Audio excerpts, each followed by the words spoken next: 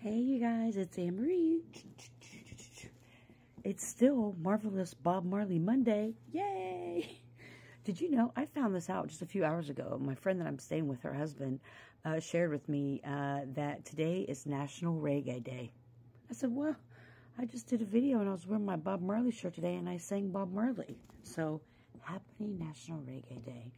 I thought I just brought one deck over here to the good old bed here, and I just wanted to get a positive message from our Ascended Masters. See what we can kind of look forward to. I call them to the high vibrating ancestor masters.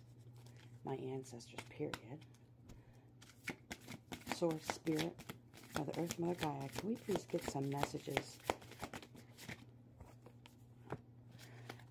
Yay! Divine intervention. I love this. Weigh your options. Choose the higher good. Haven't I been saying that? What's for the greatest and highest good? What's for the greatest and highest good in this situation? Think of something that's been troubling you, or something that you feel as though is a barrier, but something that's been weighing heavy on your shoulders. You may want a certain outcome in this situation. If you can, try. Sorry, my hair's gonna, I just washed it, so it's all flowy everywhere. Take yourself out of the scenario, out of the equation. You're an outside observer. What other options do you have for solutions to this issue or to get through this barrier? What is in the best interest for the greatest good making this decision? Are the options that you're thinking of, are they for the greatest and highest good of the situation and everybody involved? It's not an easy task because we want what we want.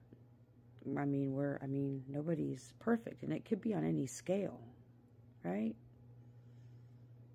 And it could be something as simple as, you know, changing shifts at work, or it could be something more, you know, creates more conflict. Maybe it's a family dynamic, or, you know, other areas of your life that have been challenging for you.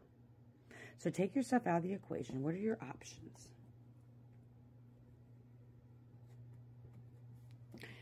And does it benefit everybody involved, or does it just benefit you? And I asked this question a long time ago. I'm going to ask it again. This is another little tiddiddle, whatever, to ask yourself in making certain decisions. This one's a little bit harder. This one has been more of a challenge for me in the past. What would somebody who loves themselves do in this situation? What would somebody who loves themselves do? Somebody who loved themselves, would they allow people to call them out their name, play in their face, cheat them on their check, not pay them what they're worth, not honor and respect them? Would somebody who loved themselves allow the tomfoolery? Would allow someone to cross their boundaries? Someone who loves themselves makes decisions and choices that are for their highest and greatest good as well. It's not an easy task. However, if we look at situations in our life from this type of point of view, it becomes easier.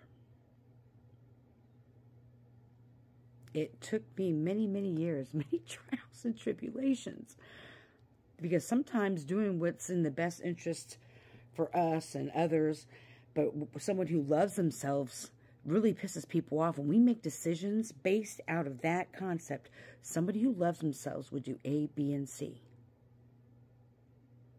Or whatever that is for you.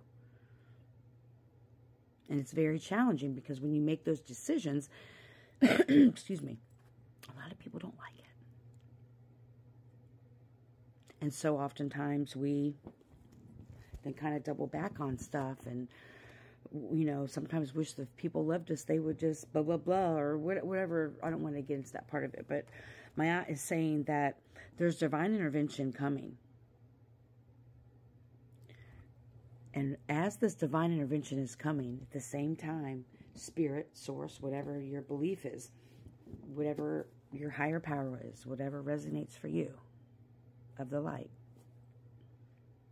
Spirit is wanting you to see if you're able to weigh the options and to be able to really determine what's in the greatest good for others, the collective, and yourself. And asking yourself, do you, or are you proving to yourself and spirit that you really love yourself by making certain choices and decisions? They're not always the easiest ones. But when we make decisions for our greatest good and we start to love ourselves and have worth and strength and power and pride, we then externally as well want to do things what's for the greatest good as well. It always starts with us. I hope this is making sense. It will resonate with those it needs to resonate with. It's a process. Give yourself a break. Let's get one more. Let me get another card. Well, what do you know? 6:06 on the timer. Okay. What else do we need to know? Oh, look at her. I'm going to show you this again. It's like the phoenix rising.